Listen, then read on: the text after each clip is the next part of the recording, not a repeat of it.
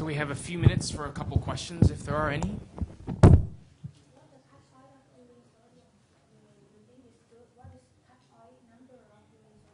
Good question. So she said, what's the cut point for urine sodium? Actually, ironically, 3 studies, Testani, ours, and I just saw one that was published by Lynn Stevenson, and all have generally used 50 millimoles. 50 millimoles at 1 hour is about your cut point. So anything less than that suggests you're not peeing enough and you need more diuretic. Right. Yeah, so it'd be 50 millimoles per liter. It would be your concentration that you dip, or if you collect a whole liter of urine or the whole quantity, it should be at least 50 millimoles total sodium. 50. Question in the back? Thanks. Those are really great, interesting talks. I think I remember seeing some studies looking at either plethoric IVC or presence of B lines at time of hospital discharge as predictors of recurrence. I'm wondering if you could refresh my memory as to what the data is and what do you guys think of ultrasound-based endpoints as a marker of adequate diuresis? Yeah, so I'll speak briefly to that. And I'm not an ultrasonographer, but you're right. So there's definitely data to suggest that patients who are still congested. Actually, the lung ultrasound data is better than the IVC data. Part of that's just driven by habitus and ability to measure. But essentially, if you're volume overloaded by those metrics, then your outcomes are worse. The exact cut point for those, how many B lines, of course, depends on how you count and things like this. But essentially, if you have more, that's bad. So that's what we're doing for one of the studies that we've designed called BLUSHED, is actually we're going to target those B lines as a marker of congestion. So we know it's a bad prognostic marker, kind of like when people try to target BNP. We know it's bad, but lowering it, at least so far, hasn't shown that it leads to a better outcome. That's what we want to know. So if we actually lower it and don't let you go until it's lower, that's not the current study, but that would be the next one, would be to see, does that improve the outcome? And we know, in Vicki Noble's study in dialysis patients, right, we know the measure is dynamic. You take volume off, and it's almost linearly correlated with your B lines going away. So hopefully if we take volume off adequately in heart failure, we see the same thing, but it hasn't been studied yet.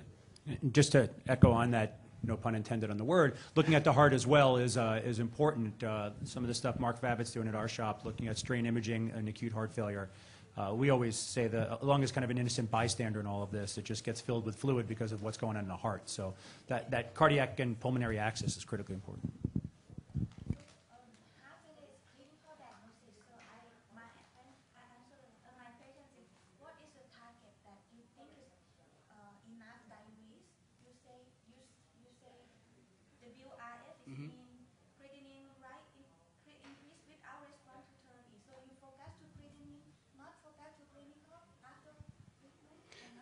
Yeah, so you'd pick a treatment endpoint based on how much volume you think they have on board, what's their baseline weight, and target that over a 4 to 5 day period or 3 to 4 day period, depending how aggressive you want to be. Now, my suggestion is what happens when your creatinine bumps and you're getting better is they might need a little bit of a diuretic holiday because they've just exceeded their plasma refill rate. They still have tons of congestion. It's just that you're doing such a good job making them pee it off that they're temporarily intravascularly depleted. So maybe you back off a little bit on the diuretics, but you pick a volume that you want to remove over a time period, and that's how you plug and chug on that diuretic formula.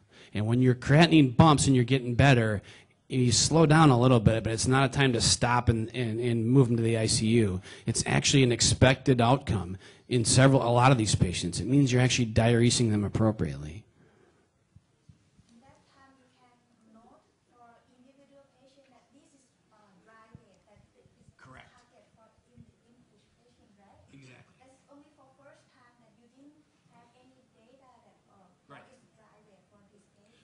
You may not know their dry rate, or you may intermittently be getting to a period of you need to let them sort of reset in the hospital a little bit, and then when they leave the hospital decongested, that will be their new dry weight. And you only 1 day in observation unit, is that enough? Or? No, I don't think so. Not for patients who have 20 pounds of weight on board. It's going to take a long time, unfortunately. But actually, Chris O'Connor just published an article like this week saying, you know what, we need to take an extra day in the hospital. If they stay 6 days instead of 5, get it right, get them dry, and get them home safely. Don't be in a hurry to get them out at 3.5 days just to have them come back. And just to add to that too, in your observation protocols, it's very important that you actually look at the amount of edema the patient has. So it's not just worsening renal function or all the other high-risk markers that we look at, positive troponins. If the patient's massively fluid overloaded, they are not going to do well in the obs unit, or at least not turn around quickly. And if they do turn around quickly, it's probably too quickly, and they're just going to bounce back. Yeah, I just have two questions. So with regard to this protocol, are these all bolus doses of Lasix? So do you ever consider starting a drip? And then also, there's a lot of stuff that we do that does have some complications. So are there parameters to stop the protocol if, for example, the patient's serum sodium starts to drop, or what other Yeah, and I think it's hypotension, significant worsening of your renal function, and for some reason you're not responding anymore. Serum sodium would be one. But to answer your question about what drug you use, it's been set up to be used for Bumex and furosemide. Could you start them on an infusion? You sure could, but it's been designed to be used on the floor, and every time I put somebody on an infusion, they don't go to the floor. So it's really made for bolus of either Bumex or furosemide.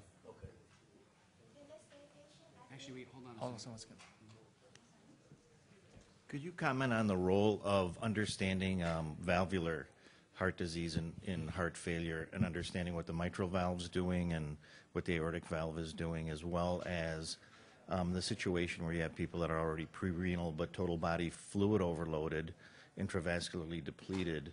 Do you ever recommend albumin followed by Lasix?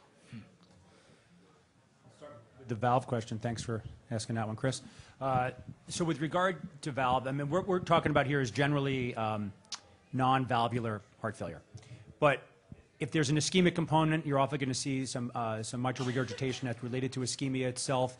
Patients who have underlying valvular disorders, if there's been a change in the valve, the regurgitation or stenosis or whatever it is, that's really going to be the most important thing that you target. And you can diurese those guys all day long, but they're not going to get better. And in fact, you may cause a quick precipitation downward. So I'd say the valve patients, it's funny, we don't really talk about valve patients when we do this because they always get excluded from the trials. They always get treated as a different animal.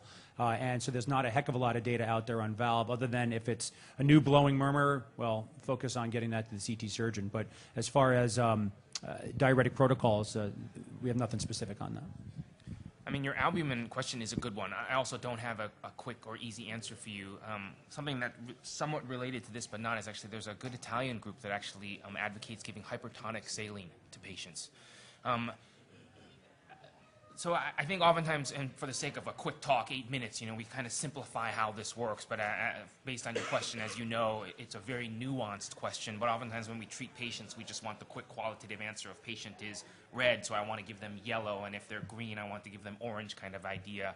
But I think your question is correct in the sense that I think it is nuanced. And it may be how we parse the patient population that really is the trick going forward. And that the fact that we lump them all together may be the reason why we failed. So I think just due to time, because I want to be respectful for the 4 o'clock group coming in, that we'll just have to cut it short. But if you have any other questions, we'd be happy to take them outside. But thank you all very much.